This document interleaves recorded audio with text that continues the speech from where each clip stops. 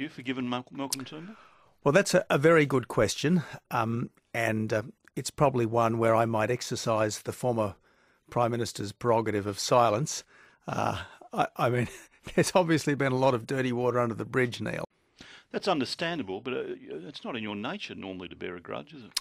No, and look, I have often said that Malcolm didn't stay in the Parliament to be someone else's minister.